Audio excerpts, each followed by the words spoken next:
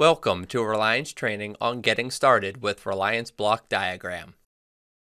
In this video, we'll cover an overview of Relyence Block Diagram. We will assume that you have viewed our previous video on getting started with the analysis tree prior to viewing this video. To start, we are signed into Relyence and viewing the Reliability Prediction Parts table in our drone example analysis. Note that the functionality explained in this video is identical in both Relyence FMEA and Relyence Kappa. In this demo, we are assuming you are using an unmodified version of the example analysis. If you are not, you can click Revert Example in the sidebar to remove all of your changes. To view the block diagram, click To Diagram in the Analysis Tree pane. Relyence will auto-generate a block diagram based on your analysis tree. Let's use the splitter control to resize the block diagram pane to make it larger. By default, Relyence generates your block diagram in the vertical layout we see here. If you prefer, you can change this to a horizontal layout by clicking the drop-down arrow of the edit icon and selecting horizontal.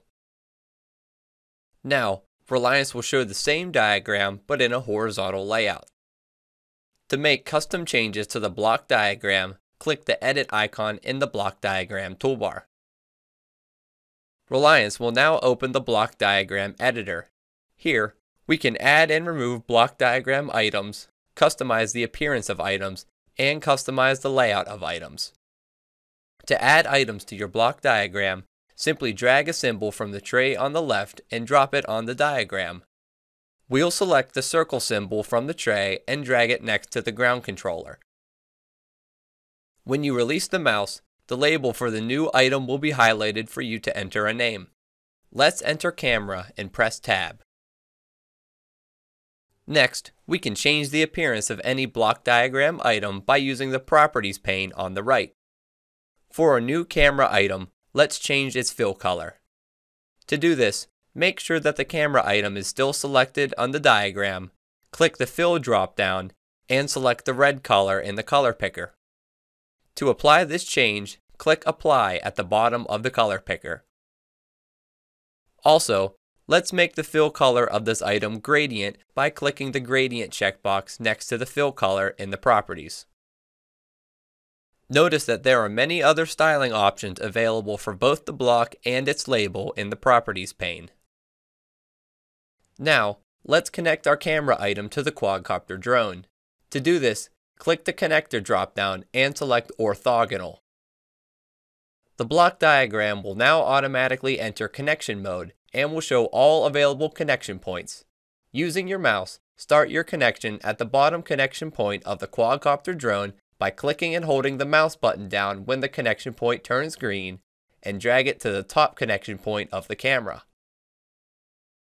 Next, let's rearrange the diagram. In the toolbar, click the Select button.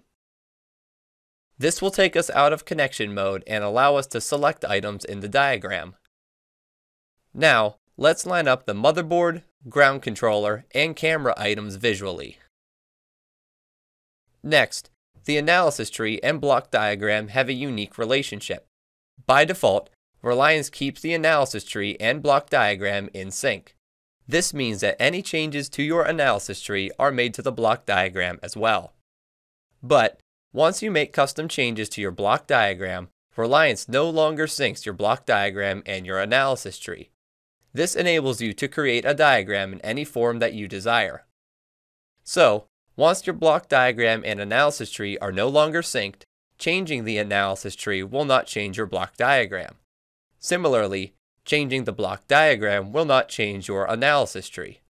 For example, adding an item to the analysis tree will not add that item to the block diagram.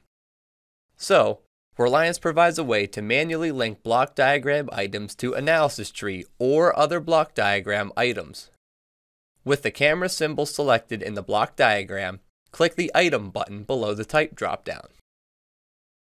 This will show the Select Item dialog that will allow you to link a block diagram item to an analysis tree or other block diagram item.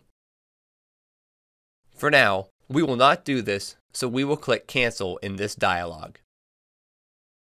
Next, Let's walk through how we can add custom images to a block diagram.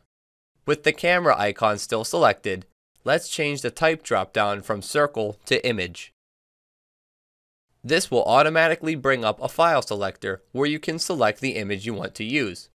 Navigate to the image you want to add and select it. The background of the block diagram item will now be replaced with your custom image. Next, we can export our block diagram as an image in multiple formats. To do this, select the Export drop-down in the toolbar and select the image type you would like to download. Finally, let's save our changes by clicking Save and Close in the toolbar. On the first save of our block diagram, Relyence will show a confirmation message prior to saving. This message informs us that after saving, the analysis tree and block diagram will no longer be kept in sync. We'll click Yes to save our changes. Now, Relyence will return us to the Reliability Prediction Parts table where we can see our customized block diagram. Thanks for watching. Please visit our website or contact us with any questions and to obtain pricing and purchasing information.